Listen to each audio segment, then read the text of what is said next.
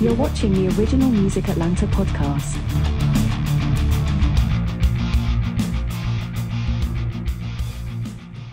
All right, welcome back. We are on episode 5 with the one and only, the original Dixie Duncan. Dixie Duncan's going to be playing at the Atlanta Music Scene Showcase on March 12th at 9:30 p.m. on the acoustic stage in the Dark Horse. Welcome, Dixie. That's right. What's up, guys? Thanks How for you having doing, me. Dixie? Doing great. We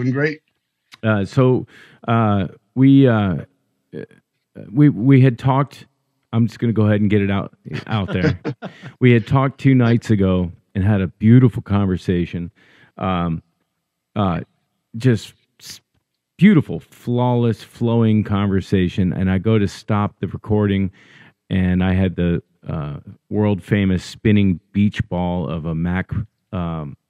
It didn't record anything. You realized we got 8.5 minutes of the great interview. Yeah. So, Dixie, thank you again for coming back on. And ain't nothing. Yeah, we just wanted to again. I had been following you since I guess since kind of COVID had started. Some reason we had friends in Facebook, and I started following you, and I noticed you were doing a ton of live streams from your what you call the dungeon. Can you tell me a little bit about the dungeon? What kind of equipment you're using? What the idea? For sure. For a while there, I was starting to look into the live streams, and it was just the next project. You know, there's always the next couple of projects, and then when COVID hit and we had to stay home for a while, it kind of forced me, as well as a lot of us, to learn how to do it differently. So sure, it turns out I had most of what I needed already in here. I had an interface that I used for recording. I had my Mac that I used that I used to use for editing video. So it all worked out. I have old stage lights and everything. So I just set up the room that I used to use for drum rehearsal.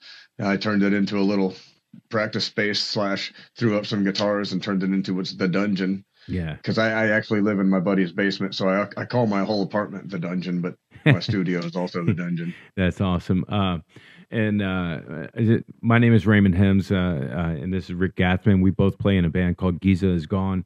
And I play in Hope Sanker, and he plays in another band called Say Never. But we're all about original music here on the Original Music Podcast here in Atlanta.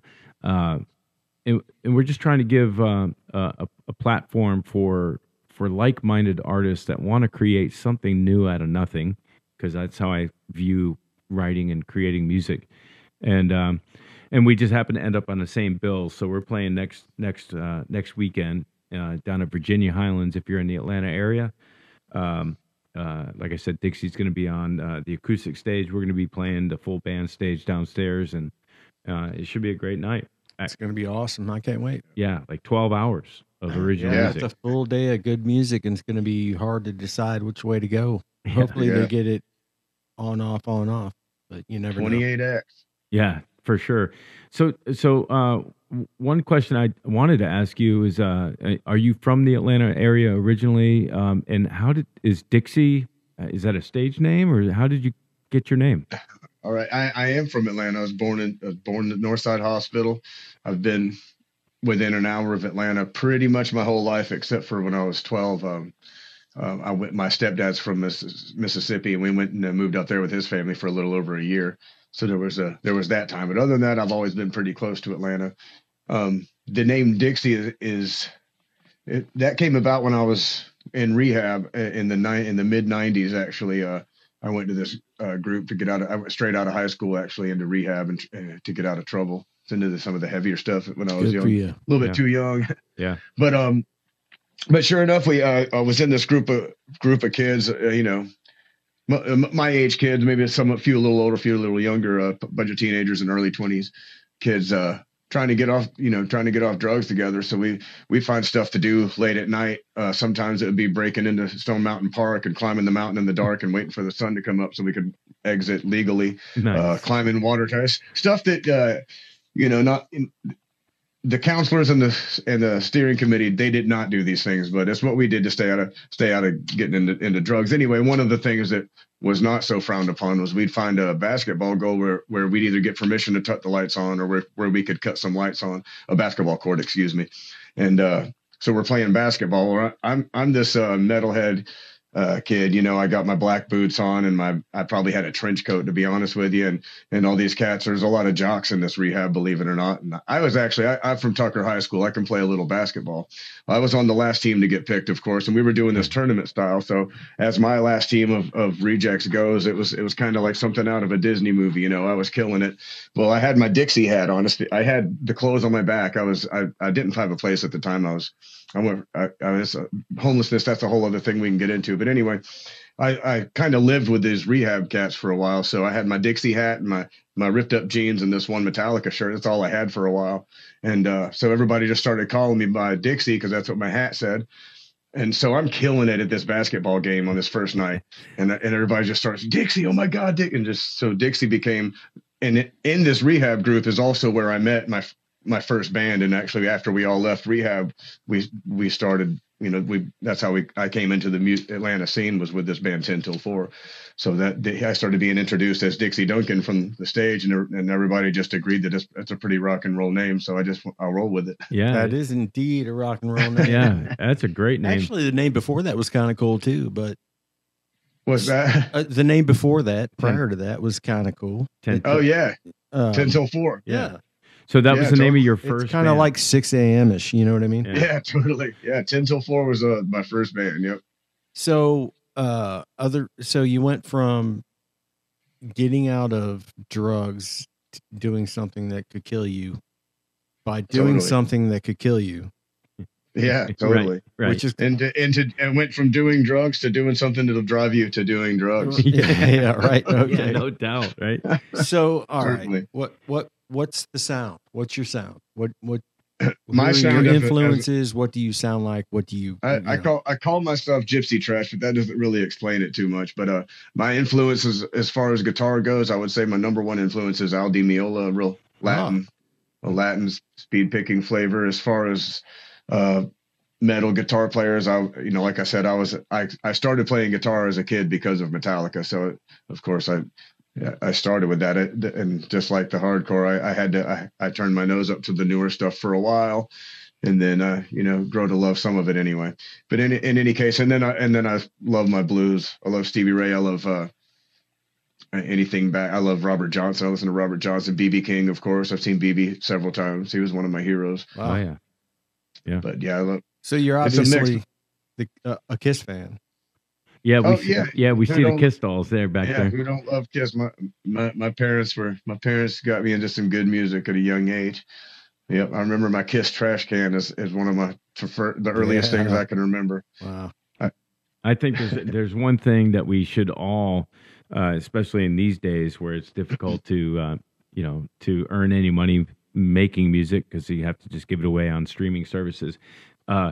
Kiss had lunch boxes, they had trash cans, they had shirts, they had, there's nothing they coffee don't cups, have. coffee cups, those types of things, right. Caskets, condoms. What do you everything. It was really still, even to this day, I would say the best marketed band, the Kiss Army. Well, Gene is a genius. Yeah. He knows, right. He knows how to make the money for sure. Now, you had said something about you had met Gene Simmons and Paul Stanley at one point.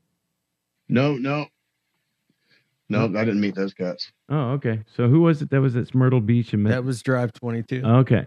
No, it wasn't Drive 22. It was Neil. Was it Neil Blades? These podcasts are just kind of... Yeah, I know you guys are cranking them out. Yeah. For sure. This is what happens when we lose a podcast. We get too much information coming in too many days. I know it, man. I know it. Lost, so. But I will say this. One thing I meant to mention last time was looking on the back wall there, I do see a picture of Al Di Meola playing a Les Paul Custom Black, probably. Is it? Yep. That's the one. And I had just recently, literally the past month, went and saw Al Di Meola down at City Winery. Right, you did. I forgot about that. And man, I saw 3 shows of him in one day that day. That same day, you saw the acoustic acoustic show. I saw both of his performances as well as a private show in between them. Wow, did you? Cool. Okay, so that was a little sketchy. I was a little bit sketched because. Check it. Let me see it. What do you got? I got nice, brother. This is an Al Di Meola signature PRS, by the way. Man. No That's kidding. Hold on. That's Al D. LD. Yeah. that's This pretty is sick. the prototype. This is the prototype of his PRS sent me this Wow. when I was endorsed by them. It was left over after he got it all figured out, and I had him stick some bare knuckles in it, some bare knuckle pickups. It's when I was playing with Empire. Okay. And which we had talked about the other night. When I was working with Corey Lowry in the studio, and Corey was involved heavily in the Empire thing, and Yeah, it's, totally. yeah, it's just really interesting that it's such a small world, small circle of artists in Atlanta. You know that we tend to kind of move in packs. We're wolves, That's really all we are. But when I saw Al Di Meola, I was thinking that I was going to see a Les Paul, some hot amps. I had no idea what I was going to see, and he came out and did the classical acoustic show, and he had another guitar player with him, which I don't know his name, but he was amazing. He was. Do you know? I don't remember his name either. He was, if I'm not mistaken, he was from Spain. He was from Spain, right? Yeah, he was. The other guy, the drummer was from Romania, and then of course, the percussionist was from India, Budapest, I think. Bombay. Yeah, that's what I said. Hasn't Al Di Meola always been kind of a classical guitar guy? No, he started off electric, and he started off when he did with Return to Forever with Chick Corea. It was electric, but okay. But yeah, he certainly went off and did. He's got so many different projects. In fact, I wasn't sure what we were going to see either that night, whether it was going to be acoustic or electric. And even 2 nights later, he was on the same tour playing full band electric. Is that right? Yeah. So it just depends on the setup or who he can get in town, I suppose, who he can hire. Yeah, it was amazing to me. The tabla, I think is how you say the percussionist. It is. Totally. The tabla player from Bombay, India, was sitting down, like cross-legged, sitting down, and doing the most amazing. It's one of the hardest instruments to play on the planet, and if you can play it well, it's had the traditional amazing. chops. He was doing it really like they do it.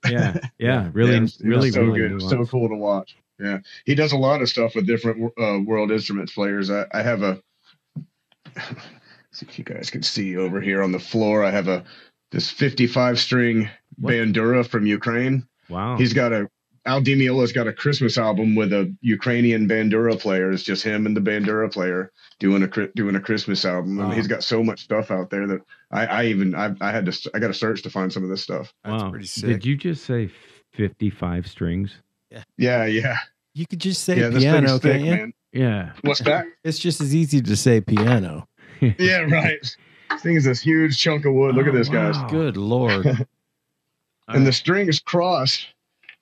They're higher on this side, some of them, and they cross right here. It's like the black strings are here, the white strings are here. It's insane. Wow. And you sit with it in your lap like this. You play these are the 12 bass notes, and then it's like amazing. A harp. I don't know if you can get the tone off of this.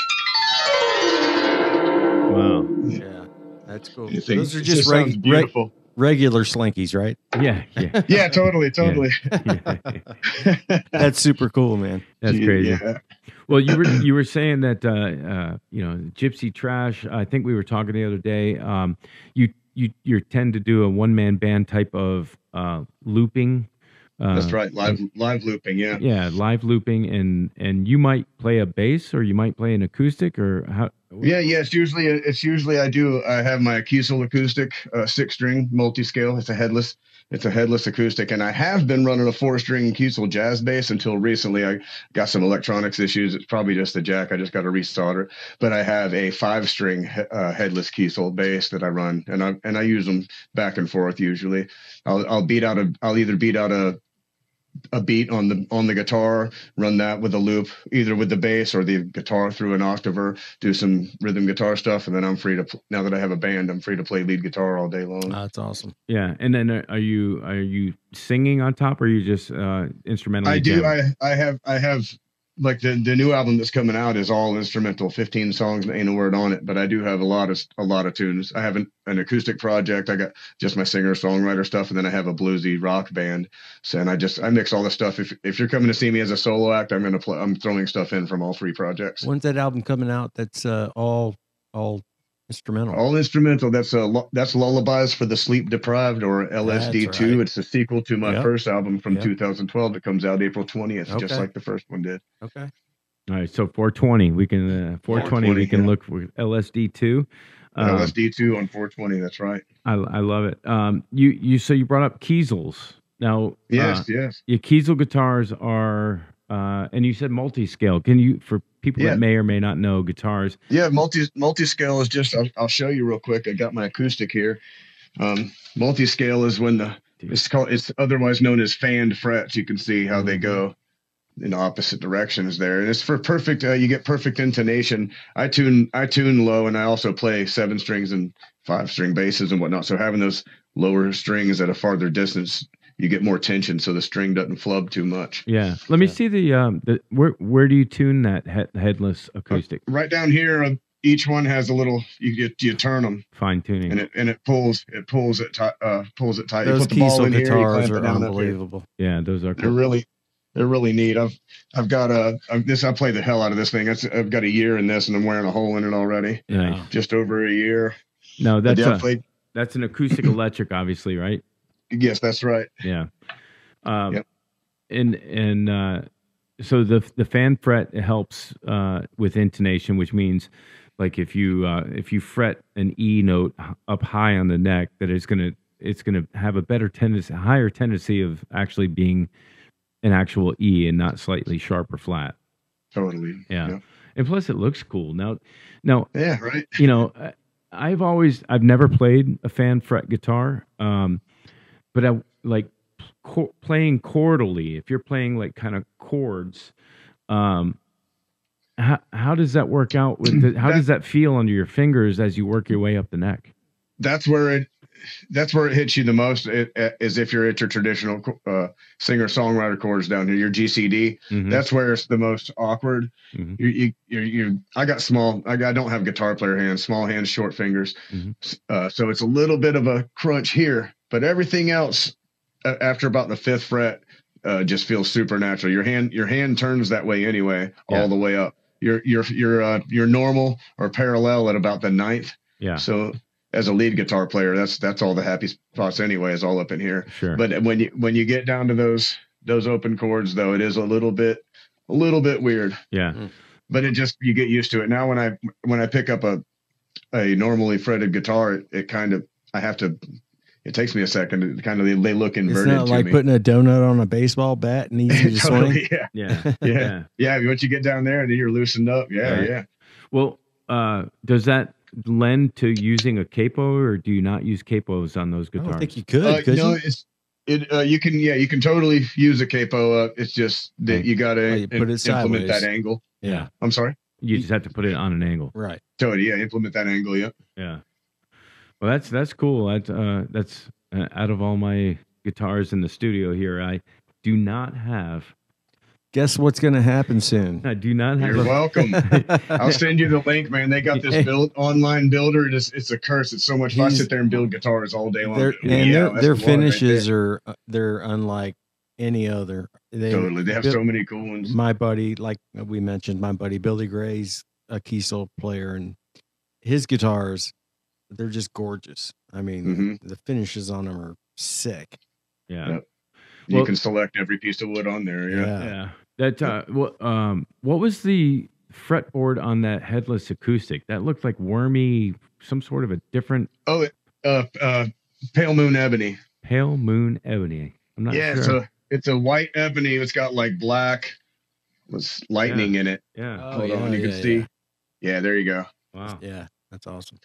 Yeah, it's a cool cut. Are you familiar with Brazilian rosewood? Oh yeah, for sure. So Brazilian rosewood was kind of the sought after fretboard for many years on all of the Gibson stuff.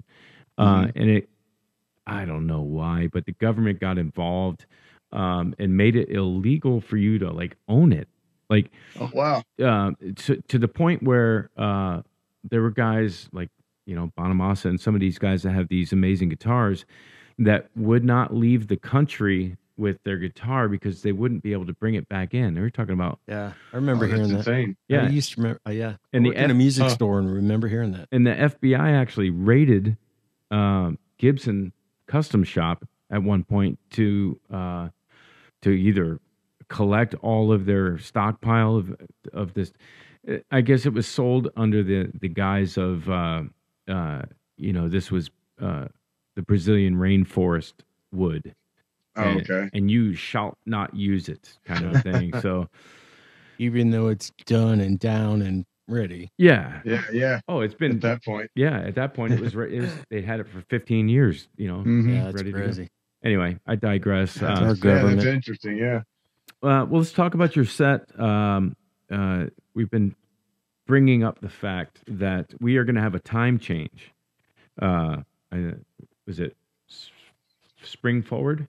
I think we're springing forward. Yeah. So you're going to go on at 9:30, but it's going to feel like 10:30. Okay. So just so you know, there's going to be there's going to be a time change there. Right there in the sweet spot. Yeah. But so what was when you were growing up? What was your you talked about some of the influences, but what was your first record that you got and you were like, and you had a guitar and you were like, I got to try to learn this. What was first that? record is when I said I've been in Georgia all my life except for the year when I was 12. We moved out to Mississippi. My stepdad played guitar, and we moved out there to a place. I didn't have any friends out there. It was a dirt road. The next person was a few miles down. I mean, there was nothing to do. I either went to work or school every day. And when I got home at night, I took my stepdad's guitar, went to my bedroom, and I had 2 cassettes that I brought from Atlanta to Hole in the Wall, Nowhere, Mississippi, and it was Justice for All by Metallica, and of course with Youth Gone Wild, Skid Row. Skid Row, right? Yeah. Was that Sebastian Bach? Of course. Okay. Yes, yeah. In his prime. Yeah. Of course. Yeah, totally. Yeah. But yeah, by the time I got back to Georgia, like 14 months later, on the guitar, I could play at least the root notes, so all the bass line basically to all these parts, and then when I got back, I met other kids that played guitar and smoked pot, and we bonded. Yeah, absolutely. I don't know what you're talking about. Yeah, totally. So when you're playing live and you're looping and such, when you're looping. Which looper are you using? Are you using just a single loop pedal, or are you using a big floorboard? I'm using a Boomerang 3. Oh, wow. I use three channels regularly. It's got the option to use a fourth. I have it set up to do so, but until I start writing again, I'm not using it. I regularly will use 3 channels though. And then I also run the sidecar, which just gives me more performance options, a little bit quicker setups and stuff like that. Obviously, the Boomerang is self-explanatory, so you can get one thing going, get a second thing going, get a third thing going, and then on top of it, sync. Yeah, and you can add to any of those. Now that you have 3 going separately, you can add to them, stop them, go simultaneously. You can get just the drums going and break it down. Yeah, so you can turn each one on or off.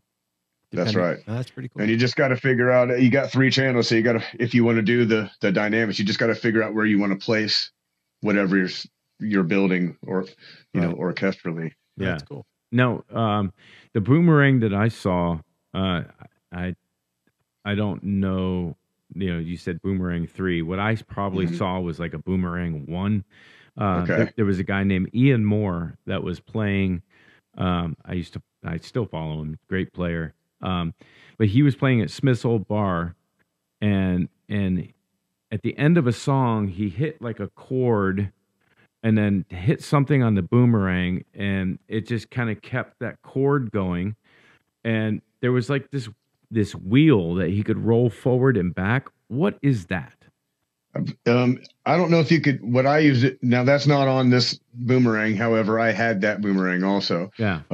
In fact, I still own it. A buddy of mine's borrowing it, but it was the output volume. So you could you got the loop going. You could play over top of it, roll that volume back, and the loop volume, your loop volume is going to go down. Your live volume would continue to come through, but the loop volume, you could fade out the loop. Gotcha. I actually had a song on my first album where I'm doing an Evo phrase on the guitar over one phrase, and it comes out. I roll it down, kick on to the next, because you can do two phrases on that one. Kick the next phrase on, fade it in, and it was a different phrase in the same key. So what I was doing on the Ebo worked, and it was cool. Eerie sounding, but it was basically a volume. Yeah, no, a loop volume. Okay, so then that makes total sense. So he hit a chord. Now, were you able to reverse a phrase? Yeah, there's reverse. There's a handful of things. Halftime, I think you could. Yeah, I guess if you can halftime, you can double time. Right. Stuff like that, and then you get into one where you just hit one time, and that way it'll stop without you having to stop it if there's some kind of fancy thing that you wanted to do or whatever. Gotcha. So that must have been what he was doing. He hit a chord that was the end of that song, and it obviously was the same key of the next song coming in, and he put it in reverse, and that's what he was doing, was bringing the volume down to go into that. That all makes sense. Okay. Total sense now. Yeah. Yeah. Well, thank you for the so boomerang. Interesting as a drummer. Yeah, you're welcome. Hey, thank you. Anything I can do to help out. Thank you for the boomerang lesson. Rick, do you know what an EBow is? Of course I do. Okay, what is it? It's a thing that you use it kind of as if you were to play a violin. Yeah. You use it on your guitar. Okay. And it's kind of a slide. Yeah. Type instrument that Dixie, would you like to help Rick out here and explain what an EBow is? Hey, they have a new one now. Yeah. They actually have a tiny new little bow out now that's for guitar players. Have you seen that? Oh yeah. Yeah, you do. I do know what an EBow is, though, Mr. Smart Guy. An EBow's got it's an electromagnet, and you hold it over where you would normally pick. You just hold it over. Actually, it's got two grooves to where you could put on these strings next to the one that you're using, and so there's nothing touching the one that you're using, and it creates a vibration where you don't have to pick the string. So you fret it here, and it just constantly goes. So there's no attack from the pick, just like they're on a string. That's exactly what I meant to say. Yeah, totally. That's what I thought you said. So with that said, and I know we're going down guitar nerdville, but I mean, it's our third. It's quite all right. Yes. It's our third podcast with Dixie trying to get this thing done. Yeah, no doubt. Totally. The reason why I wanted to go down that road, Dixie, was during COVID, I got turned on to a piece of equipment that I didn't know existed. I had heard it, and when I heard it, I was like, wow, that's what is that? And so we just talked about the EBow. The EBow was really cool, but it was limited to only being able to use on one string. Like you could obviously move the EBow and do different strings, but I got turned on to these, and I don't know if you can see this too much, Dixie, but I got turned on to these, and this is the Sustainiac pickup right here, which is essentially it's an EBow for all of the strings at one time. What? Okay. Yeah, so I can turn this thing on and hit a D chord I can hit a chord, and it will just continually magnetically vibrate the chord till it will never stop playing. That is cool. I've heard of a Sustainiac, but I never knew what it did. Yeah. So not only will it do that, yeah. I mean, and for me, if you can see over my shoulder, I'm using Kemper's. The tube amp stuff is great, but it's sign of the times. It's not really it's a Queensryche song, by the way, just for your information. What, Black Star? Sign of the Times. Oh, Sign of the Times, yeah. A Prince song, too. But anyway. We were talking about Queensryche earlier, and he doesn't. Yeah, he's not a fan like I am. Silent lucidity is not my thing. Yeah. But anyway, the Kemper stuff didn't feel like the tube amps. It just didn't react the same. But when I put a sustainer on it, now it kind of feels like a tube amp that's really loud. Okay. But it doesn't have to be really loud. But anyway. Yeah. I digress down guitar nerdville. I apologize. Yes. So it's all good. So you were talking on the last show that didn't the show that never existed about festivals that you're doing in Wisconsin and you're playing Sturgis and biker events. Can you? That's right. Yeah. Let's go into that. Let's talk about that. Yeah, definitely. That's been my goal for a minute. Is in fact, when I started touring as a solo act, me and my tour manager up all night talking about ways we could do this, and both of us had never been to Sturgis, and so he is from Wisconsin. We routed ourselves into Sturgis. I talked to Nigel and Jesse about getting me in up at Full Throttle, and they let me play up. They got me to play up there, and then he knew he was buddies with this MC up in North Dakota. So they have a big party the week after Sturgis every year. So we rolled up through there and we played it's a big ride, couple hundred bikes. They do like 250-mile ride through the countryside up there. And then they have a big party at the end of it, steak dinner and whatnot. Well, I played at the party. And so that has grown into it. The week after Sturgis every year, I have a full week. It's Dixie Duncan and Lunacy MC week up in Devil's Lake. We do a whole week of stuff. I play at these different bars throughout the week, and then I do the ride with them, and I play at the party at the end of the ride every Sunday. That's super then cool. We roll into Wisconsin, and I've become kind of a local in Wisconsin. I got radio support out there and everything, so I'll stay for a few weeks, and then that's the thing. I'm constantly looking for the bike Tomahawk Rally in Wisconsin is usually how long I stay, and that signifies my time to head back just in time for Biketoberfest. And then this year I just got a last minute offer to play spring bike rallies going on right now. I told him I couldn't do it. I got too much going on with the record, but let's go right this second. I will book next year. So I'm hoping for a call back on that. I'm trying to book from this point on. I'm trying to constantly just add whatever rallies I played last year. I want to play all those this year and see what I can add in this. I'd like to bounce back to, and I can do hippie festivals and bike rallies all year long if I could, Yeah, that's cool. You did Iron Horse too, I think you said, didn't you? Yeah, Iron Horse Saloon also. Yeah, that's cool. Bounce back and forth between those two and Drag Pipe, and then up in Deadwood, just down the road, I play at Deadwood Tobacco. I think this year I get to play on the big out. They got a big main stage out in downtown Deadwood. I think I'm playing on that this year. That's been the rumor. We'll see what happens. Either way, I'll get the Tuesday night at the Tobacco Company. Deadwood. Deadwood is what state is that?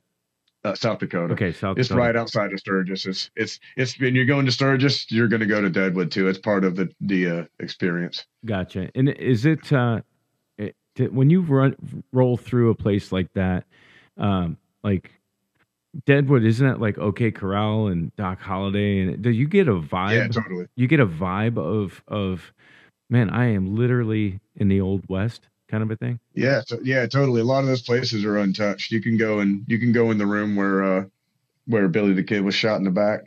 You can go right in there and sit down. In fact, his grave's up there in Deadwood. Him and Calamity Jane. Wow. Yep, their graves are up there. You can go through and see all that stuff. It's pretty neat. Just driving through the entire states, just like your head's back and forth like a shark. It's like, man, look at that. And it's just beautiful. So much cool stuff. Yeah. I gotta go. I gotta check that out. For sure. The hills as far as a bike ride goes, good Lord. Mm-hmm. Yeah. Yeah, Mount Rushmore is right around the corner. You got Crazy Horse. How big is Mount Rushmore when you see it in person? Is it bigger or smaller feeling? Like I've never seen it. Smaller than I thought. Smaller than I I think everybody says that. Yeah, totally. But it's no less cool. I mean, it's awesome. Definitely. It's a cool experience. The road up to Mount Rushmore is a great ride. It's a couple hours from Sturgis, but it's part of, if you're up there, that's something you're going to want to do. And then the other thing is Devil's Tower, and that's a little bit farther because that's in Montana. But it's only, I don't even think it was 3 hours. Okay, so Devil's Tower. Close Encounters is the only reason I know about that. Yeah, totally. And then my age, that was a movie that back in the day. What is that thing? Good. You know what? That's a good question. And then we were sitting there talking about it the whole time because it looks like a giant petrified tree. Right. It looks, when you're up on it, that's like a giant tree stump that somebody hacked off. Yeah. I don't know. We walked around the whole thing and we were arguing over what it could be. Me and a couple dudes I honestly had just met, some cool cats that I just met. But I don't know. I don't know exactly what it is. What was your thought though? What'd you tell him when you guys were talking? Or do you remember? No, I think I come up with the giant petrified tree. Okay, that was mine. Looks like. Fair enough. Yeah, that was mine. But I mean, are It's they not like the hole to hell or anything crazy like that, right? Yeah, the call. Yeah, no. There's some people there's some superstitious folks up there though. Yeah, definitely. Yeah. I mean, I don't know if it's supposed to be like a volcano or if it's it definitely doesn't look like any other mountain or anything I've ever seen, right? Yeah, right. That's the whole. It's super. Yeah, it's definitely unique. Okay, well, we're gonna have to do a little research on the old pod here and find out what that is for sure. So, what was the deal with we were talking about? I know I'm getting out of order with our questions, but I'm going just because of what I'm looking at. You've got your Ace Frehley and your Peter Criss and your guys back there that you said you did a giveaway. Oh, that's right. Yeah, I do my Monday night live stream live from the dungeon.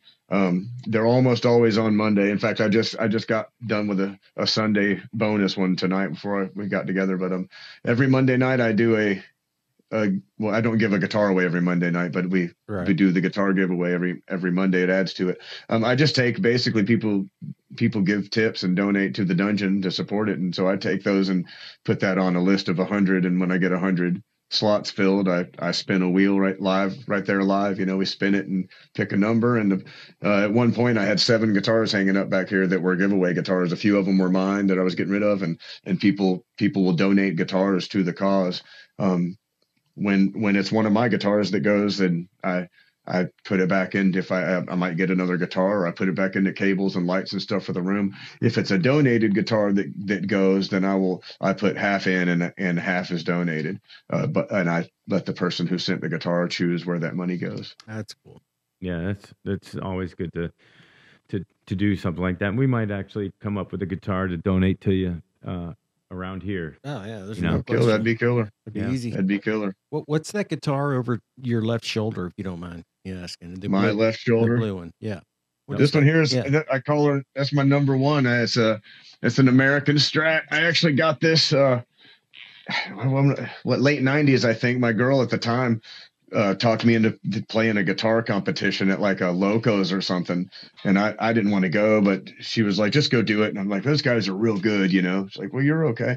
I walked in there late with a 7-string that was out of tune. They plugged me in and said, just play for like 90 seconds, and I ended up getting first place. And I didn't like Strats, but so it's in a closet for years and years. And then I kind of started getting into blues and less metal because I like my shredders, and I started listening to guys who can wail on some blues and being like, I got to open up my mind. You hear some coward, or when I found, and I'm not saying it's blues, but when I found Al Di Meola, I'm like, this guy's shredding and it's not metal at all, Right. So as a kid, I'm like, this is blowing my mind. So anyway, same thing when I found good blues players. So I dug the old Strat out with the brown strings and I played it, and I'm like, that's why these blues cats play these things. So I got it set up and I just fell in love with it after years. And then I got it.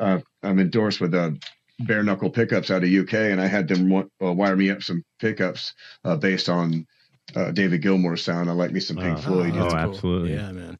But so I've used this on several. But yeah, this is probably this may be the guitar I've had the longest of the ones glad I asked still have. about it. It's a cool guitar. Heck yeah, this is a really nice one. Thank you. And to be honest, I've not seen that color green on an American Strat. Like, I don't know if I've ever seen that before.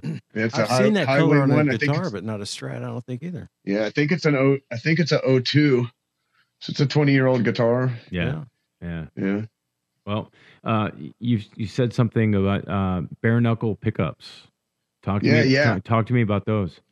Yeah, I can't remember how. I know what caught my. I don't know what, like the ad that I saw or somebody was talking about them, but I've been training MMA since I was 9 years old. I actually used to train fighters, and so I saw bare knuckle pickups, and I'm like, oh, I'm going to look and see what this is all about. Just kind of almost laughing and jokingly, and then I see a bunch of the cats that are using them. I'm like, okay, well, I like some of these. A lot of metal guys were using them, and then I researched them, and they're like a nice boutique pickup, and I started listening to cats who play them, listening on the record. Like, I like all these cats and the way they sound. So I started ordering a couple, and then after a while, I talked to Tim Mills, the owner up there, and he started giving me give me cost on them and everything. So I put them on a bunch of my guitars. So it's just the way they're dipped, the way they're wound, or what? Yeah, totally. They're all hand wound, and they have so many different flavors now. Sure. And actually, I haven't ordered anything in a while, but now they're starting to like, mess with the way they look as well as good as they sound. They're starting to do colored covers and everything like that, and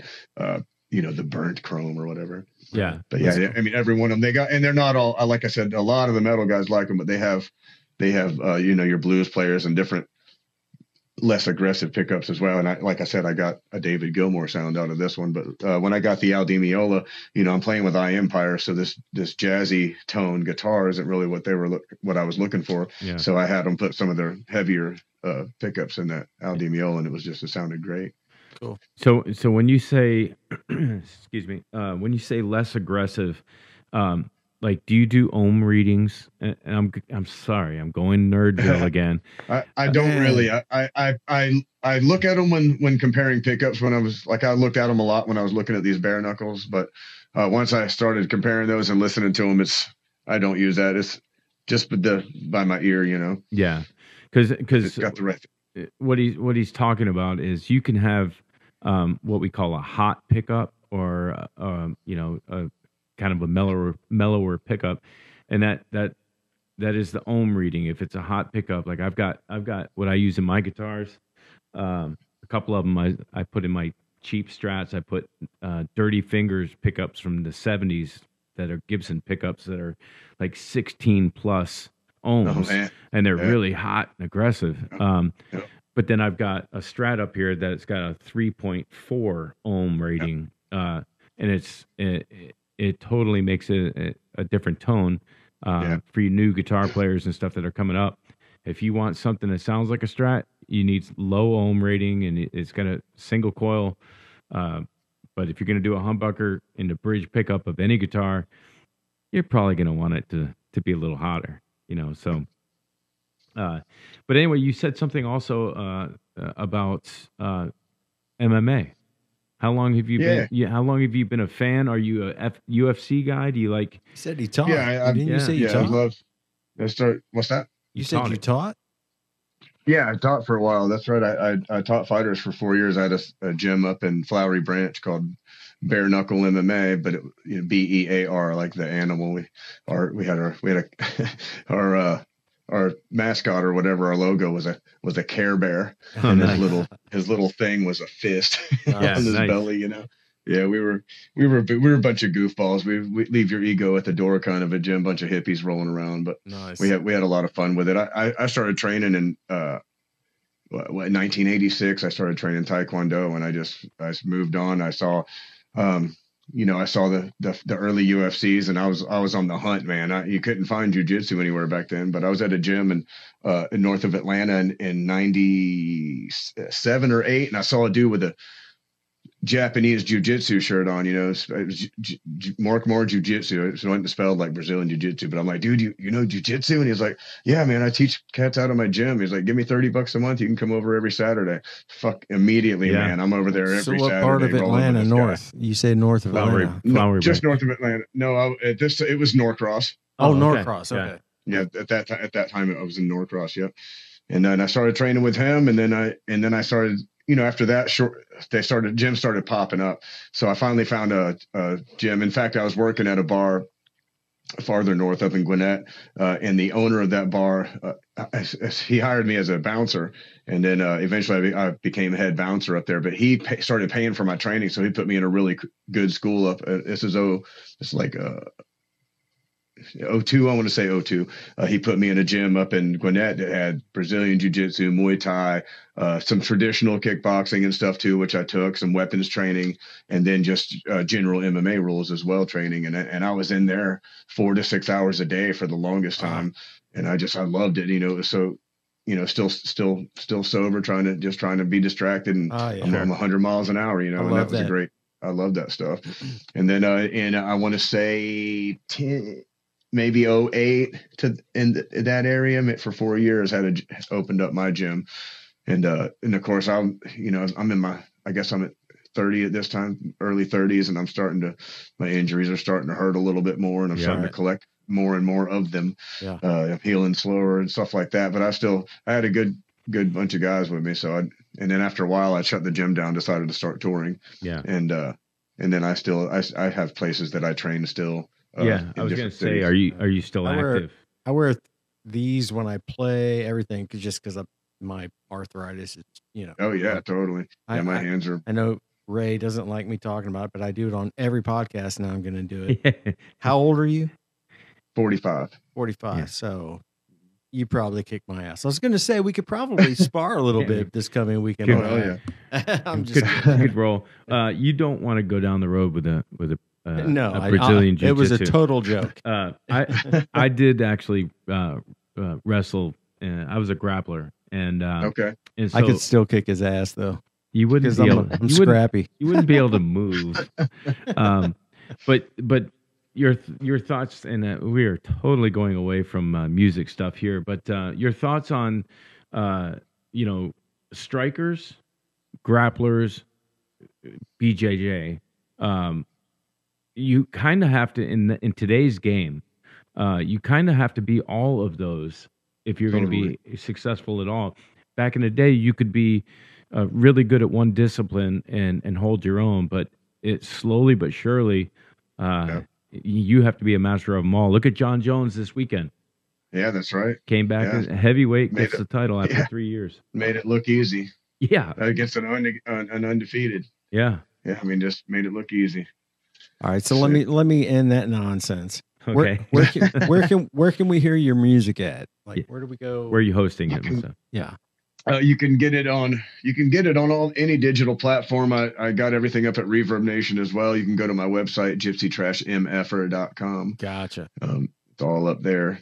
And then the new album, of course, will be on all platforms, and you can get physical copies at my shows, which the calendar is also on Reverb Nation or on my website. And do you have any kind of cool management or anybody booking you? Is there? I use regional. I use different regional cats. I got a cat up in Wisconsin, and nothing's exclusive, but I'll give them my dates, let them fill up as much as they can, so I can focus on something else. And then when a certain time out, I start looking and filling in the holes. Cool.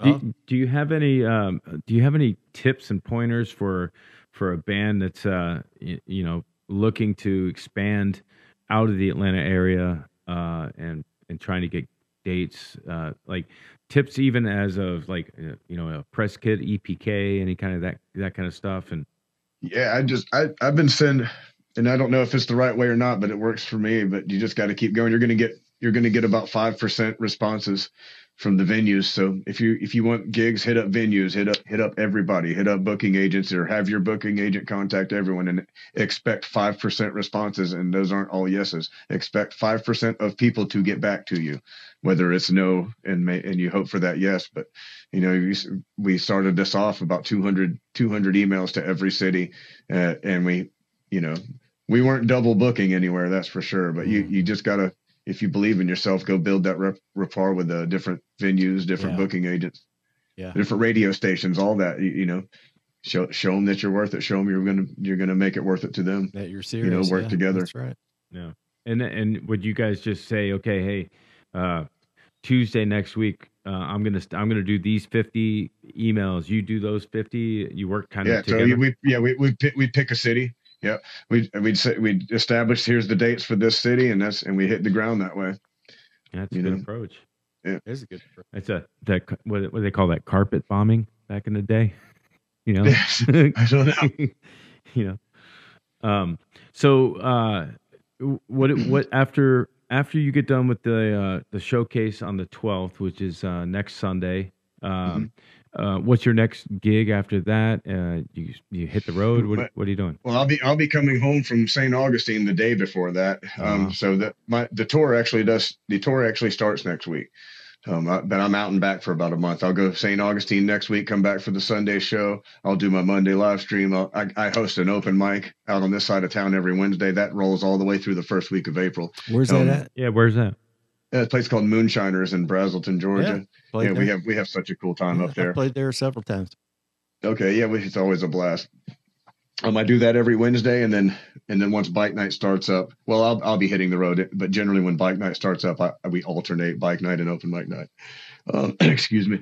So then I'll hit the road. So I'm going this next few weeks, St. Augustine, Tupelo, St. Augustine. Then I'm home for a weekend to get everything together, and then I leave for a couple months the following week, starting in Clarksville, Tennessee. Cool. I got 2 shows in Clarksville. That And sounds like Tupelo. you got some stuff going on. Yeah. For sure. Then Tupelo, and then where? Tupelo, Chicago. I'll anchor down in Wisconsin for I think 5 weeks, and I'll get all over Wisconsin, and then I'll go over to Pittsburgh and Clarksburg, West Virginia, and I'll close out the tour with a big festival over in Clarksburg with Puddle of Mud, Saving Abel, Flaw, Trapped. Nice. That was the festival that you were Blue Ridge or something. What was that festival there that you're talking about? You've played it now for a few times, I guess, right? Oh, I've done Sturgis every time. I'm not sure. Sheila Fest I did for 4 years. I'm sure I've forgotten something. I tend to. Yeah, well, I mean that's the hardest thing, and what I've found is like, and everybody, like what he's talking about, doing these dates. These dates were like figured out months and months ago. When do you start emailing for festivals? Like say, like for festivals that are coming up this spring, you probably were sending emails. You got to do it a year in advance, pretty much. Yeah. I mean, I know it depends. A lot of cats are different. I know that when it's time to book Sturgis, you want to be talking to them about January. Yeah. To book August. Yeah. But sometimes you want to look at, like, for example, Daytona. I'm booking them 12 months in advance right now. Right. So that 12 unless months there's some is fill-in spots where somebody's bailing out and you need to fill it in. Yeah. Wow. Well, it sounds like to me like this whole music career thing, touring for you, is an excuse to take your motorcycles on the road. That's exactly what it is. Yeah, man. I always got a trailer with me, and the gear's in the van. Motorcycles in the trailer. Yeah. Okay, so you travel with a van, and that's your home. Are you literally? Do you have contacts and people that have become family when you go to Wisconsin that you stay at their houses? You're not staying at Holiday Inns. No. You know, the most I'm going to spend to stay anywhere is $15 to camp somewhere. I'll sleep in the woods, wake up next to a river, go for a run, and head on to the next. You're hardcore, dude. No, he legitimately is a gypsy. He is hardcore. Yeah, totally. I love it, man. You're one of my favorites. There'll be bathrooms. There's usually a bathroom and shower on a campsite property anyway. Yeah. Hey, when we were on tour, we stopped at the Planet Fatness, is what we called it. Totally. And went in and got the use their showers. I'm a member at any time, and I hit. Well, you could get there. Well, I mean, I go in. I'll work out, but I certainly am using that as my opportunity to hit a shower somewhere. You pull in there, you get your daily free pass, take a shower, and whatever else you need. Totally. Done, out of there. That's awesome. Yeah. So, like I said, around COVID 2020 or so, I started following you and watching. I was like, how is this guy in Wisconsin? How is this guy in South Dakota? You know, you were doing your thing there. And then I came across a series of pictures of one of your bikes had an accident or something. Right. Yes. So, I mean, if you're going to ride, you're going to have those types of things. What happened to that? There's a couple, but I assume you're talking about the most recent. Last year at Sturgis, I had just gotten my 22 Electroglide, and I'm an aspiring photographer, and I was riding up the main highway back to Full Throttle, and we had that big that's once in a lifetime super moon, and the Bear Butte is right here on my right, and there's a dip in the butte, and the moon's coming up at the level of that. So I'm trying to watch where I can pull over and get a picture of this because it's awesome. So I finally get to where I want to be. I pull off to the side, throw it on the kickstand. It's gravelly. It's a 2-lane highway. It's a 65, I think 55 or 65 mile an hour. And of course there's bikes everywhere. It's 10, 11 PM. And as a group, I got my camera in night mode, So as I'm waiting for groups of bikes to go by, so the light will dim down, I'm just kind of waiting, and a group of about 40 bikes goes by. So I'm down in the ditch, my bike's up on the road, and I just kind of look as the bikes are going by, and I look over just in time to see that my bike had kind of shaken to the edge, tipped over, and slid down the hill on its side. Oh no! I mean, right, and it's not like I looked away at half and I looked over and it was down there. I looked over and saw it happen. Oh no! So in the fall, I couldn't get. I picked it up. I ripped. I have an injury from training actually and fighting that a shoulder injury that I further ripped digging my bike up out of here, and then I couldn't get it up the hill. 3 or 4 guys came. We got it out of the hill. So the hazard lights are on. Well, the lever had twisted and snapped the wires inside the handlebars. So it was out of commission. I had it towed back to full throttle. Coolest part after a couple of days was one of the guys from Texas that stays at our campsite every year. I know him solely from there, was like, man, I could probably fix that. I'm like, man, I mean, are you sure? Are you confident with that? He's like, I'm a retired electrician. I was like, I've been staying at Sturgis with you for 10 years and I didn't know that about you. I thought he was a musician because he travels around with musicians all the time. Right. Anyway, dude has me holding the towel up because it's windy while he's in there with a cigarette in his mouth and he did like you couldn't pull these wires apart. Yeah. They put it back together, started it right up. It welded. Wow. Yeah. Wow. I called like bubble gum and aluminum foil. I called Harley Davidson today, Killer Tree. Yeah. They dealt with my Ultraglide last year, and they fixed, just did some maintenance on it for me, and I've got an 01 XL 1200 that I want to get just small work done, nothing big. Yeah. I want to get a new petcock wire. Just some gas stuff needs to be done with the tank. Okay, yeah. I want to get a new battery, just small stuff. So they're like, well, what year is it? And I said, it's a 2001 XL 1200. Yeah, we don't work on anything older than a 2003 anymore. Yeah, like, they refuse work because your bike is too old. They said that they're getting calipers that are breaking. They're getting like legit Harley parts that are like breaking. Oh, wow. After a certain year, which it sounds crazy to me. I don't know. Yeah. I love the motorcycles are great. The company is a little iffy. Yeah. Yeah. Well, it's interesting that company goes through ups and downs. They got, years, decades that are great, decades that are not, decades that are great, decades that are not. I just had you're in Atlanta today. What was the temperature today? Like 75. It was beautiful. Yeah. So I did about 60. I did 65 miles today, and he keeps rubbing it in my face. It's like, get your bike fixed. I'm trying. Get your bike fixed. Oh man. Yep. But anyway, we digress away from music again. But that's the beautiful thing is, like you were just saying about this guy that you had probably broken bread with for 10 years on these tours, and you didn't know a big portion of what he did for a living. That's kind of what we want to do with this podcast. It's like, yeah, we're all musicians, we're all making original music, but we also have interests like MMA or like I coach ice hockey.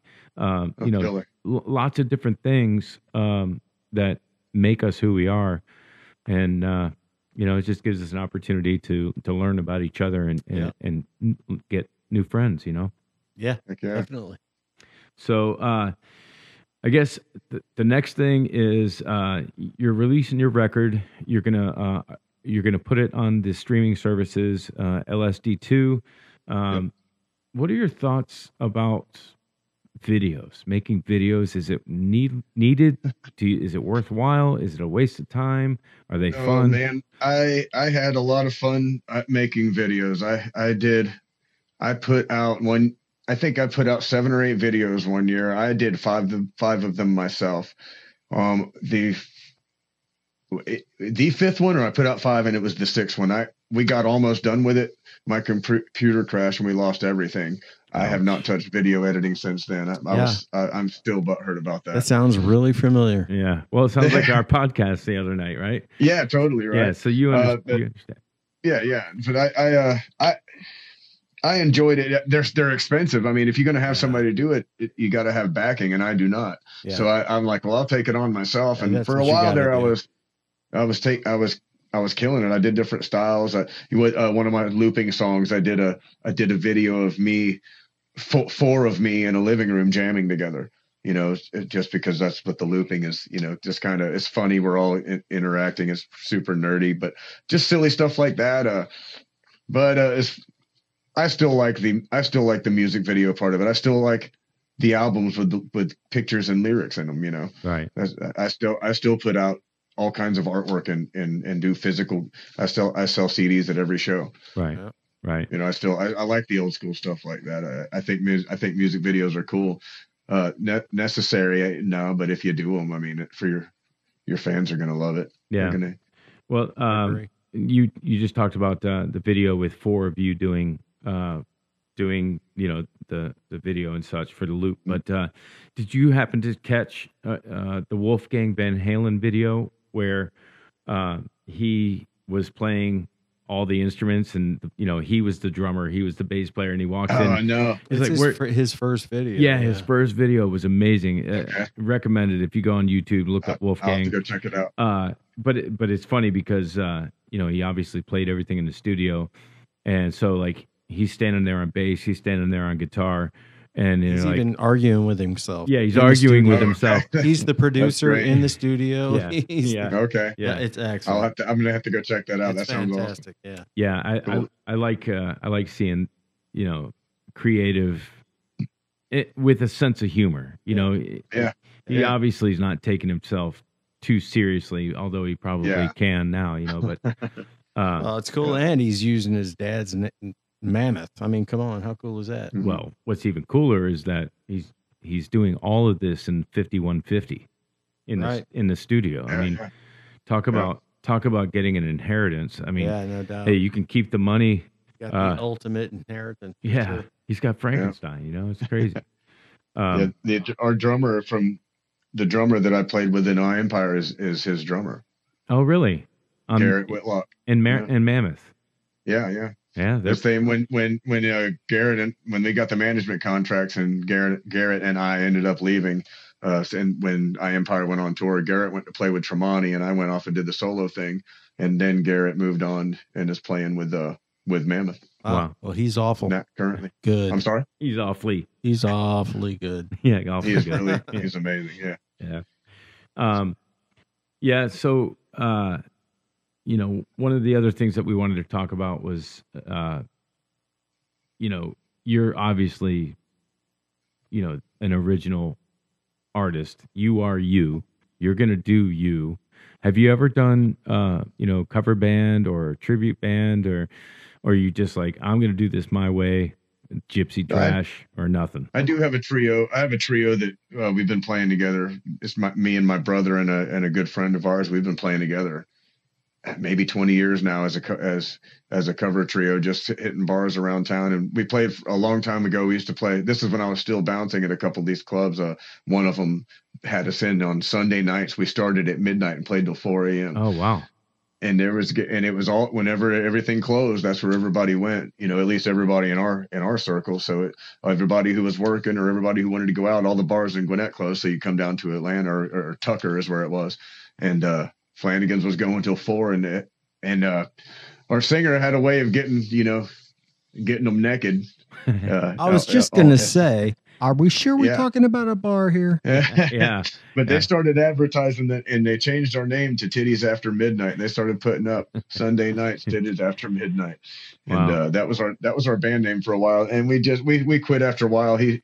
We all used to party a good bit, and my brother's got married. He's got a family now, and we recently decided to get back together maybe a year and a half ago and start doing fun gigs again, just for the hell of it. And I was like, realize we're gonna have to change the band name, and so we're King of Clubs. So what kind of we just go around and have fun. We play covers, but that's not any of our. We all have our original stuff. I have 3 original projects, and my brother writes country music and stuff like that. Actually, my brother's writing an instructional book for drums, and he teaches drums out of he's got a very successful drum music school that starts with drums, but he's got other teachers for other stuff. What's his name?